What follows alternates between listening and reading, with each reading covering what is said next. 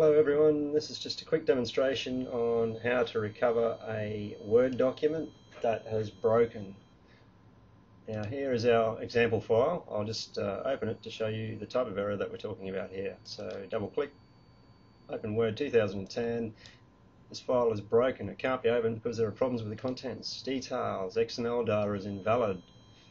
So that looks pretty bad. So let's click OK. Now Word saying it can magically recover the document, so that sounds good. We'll just go yes. Same error. But I think that's a slightly different error. Click OK again. Now we just get a blank file, an empty file, so nothing happening there. That's not going to recover automatically. This is using Word SP1 2010. So all we do is we take this file, we change it to a zip just by renaming. Now we unzip it to a folder, and you can see that the Word document actually breaks down into a number of components. The file that we're interested in is this document.xml, which is what is broken. So the fix here is we open Visual Studio Community 2015.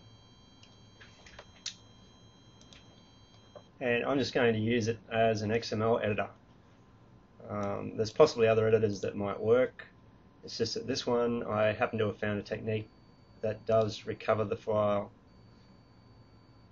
So here is our XML, and when we scroll through it, we can see it's not formatted as it normally is in XML in Visual Studio. So you can see there's a big problem with this file.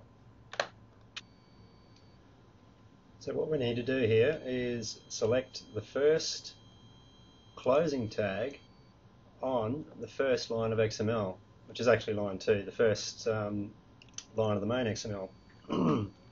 So to do that, we do Control F, enter the closing tag, close the find box, and then we need to replace that closing tag. I'll show you why in a second, but it's Shift and full stop for the greater than sign on the normal Windows keyboard, that is. So we do that, and the document magically formats itself. That's a trick of using Visual Studio. It does these magic things. There's possibly another way to format that XML document, but just by loading it, it will not just format it because it was in a broken state. So now we use the error list. To get the error list, if you don't have it visible, is you go View and then error list. You'll see there. You won't see it on this recording. And then down the bottom you see this error list. So we got tag was not closed as the first error. So what we need to do is close up some of these internal things here, and we can see, just looking at the column following down, that we got WP closes up at WP, which is fine, but the next WR goes straight into WP. There's no closing WR as part of this structure. So that's the first one that I can see, but it's not the first one that I'm going to fix. The first one I'm going to fix is at the end of the list here, the innermost XML that is broken, and that's MC fallback. So let's go ahead and fix that.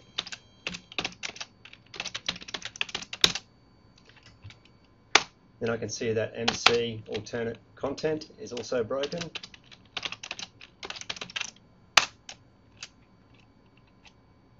And finally, in this structure, the WR.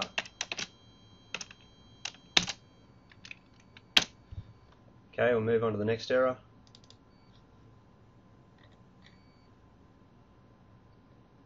And we can see a pretty similar structure here, similar problem. Word has gotten confused and it hasn't closed off this structure. We can use the magic of IntelliSense to speed things up.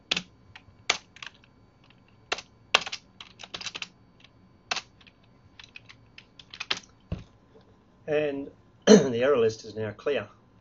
We've cleared out all of those errors, so we save that, and then we can move on to the next step.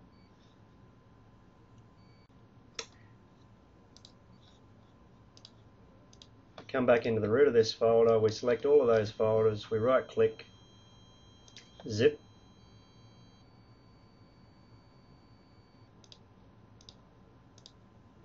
We can now take that zip file, rename it back to a docx.